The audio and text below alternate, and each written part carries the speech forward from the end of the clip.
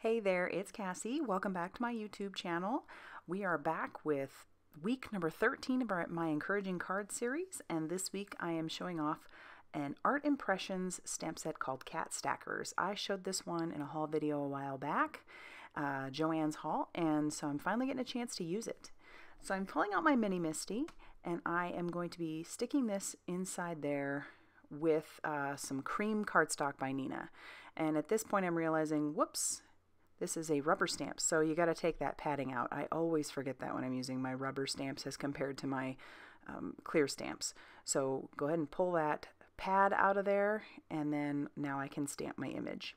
And so I'm going to go back to old school. I'm going to use some Memento Tuxedo Black ink. This is what I used in the very beginning years ago when I first started Copic coloring, and it works beautifully. I love it. It doesn't necessarily mean it's worse or any better than the Lawn Fawn Jet Black ink that I've been using recently.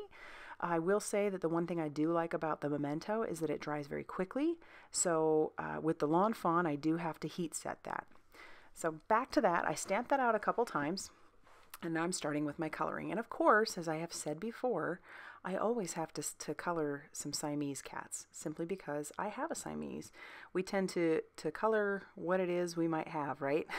And I love my Siamese. So I'm going to color a few of those Siamese. And I am going to apologize ahead of time.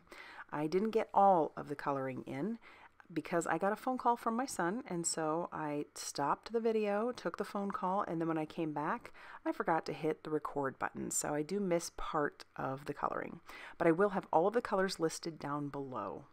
So for my Siamese, I'm using the colors E42 and E44, and I'm just going back and forth. Like I said, I think I have about 3. I may end up having about 4 of them that are Siamese, or at least Siamese in color. But then I move on to a calico, and I'm using the colors E08 and E47 for this. I think I bring in 2 calico, maybe not. And I honestly, I don't know 100% what calico looks like, or calico cat looks like, but my dad has one, and so I was trying to go off of that a little bit. And then for this next one, I'm using YR12 and YR18 for a little orange cat. A couple of those, just giving it some stripes. And then I will eventually move on and use the colors T5 and T7, which is a very dark color, basically like a black cat. And the neat thing about the Art Impressions is that on their packaging, you can use that as a guide for your shadowing if you'd like. It works out really well. So I'm adding carpet, and I'm just using the colors C3 and C1 for that, making sure to get a good shadow in there. And then I'm going to go ahead and fussy cut that out. I don't mind fussy cutting. It's kind of therapeutic for me. And when I am fussy cutting, I tend to leave my scissors mostly where they are and move the paper around the scissors. So I'm just using some little cutter bee scissors. You can get these, I think I even got these at Target, but you can get these online. Different craft companies have them, pretty easy to find. They have some yellow ones, and then these are the pink ones, and they're really not any different. So I'll just continue fussy cutting around those little images. And I will say it was wonderful to talk to my son. I am sorry I missed some of the coloring, but it's always good to sit and get a chat with him. So I think I wasn't 100% focused when I came back because I was thinking about him. We're actually going to go visit him this weekend, and I'm super, super excited about that. So, well, actually, by the time this video goes up, we'll have already come back from visiting him. And so, yeah, clearly my mind is on other things.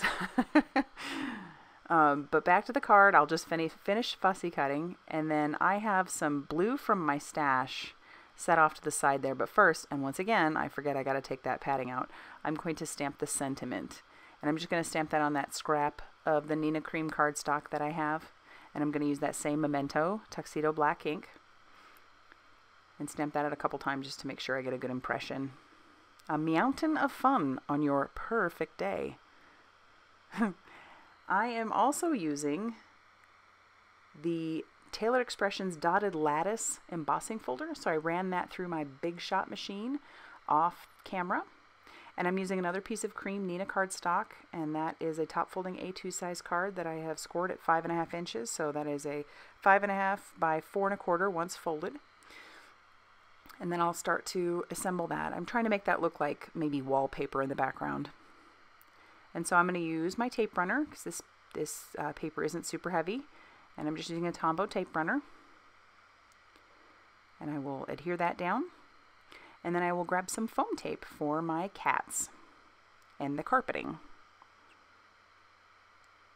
And I'll peel off all the backing on my foam tape. And then I will adhere that where you saw it. And then I will use some Tombow Mono Multi to adhere the sentiment down. And once I'm done with that, that'll finish off the card. It's a super easy, fast card. But y'all had asked to see that cat stackers, and I'm sure I'll use it again.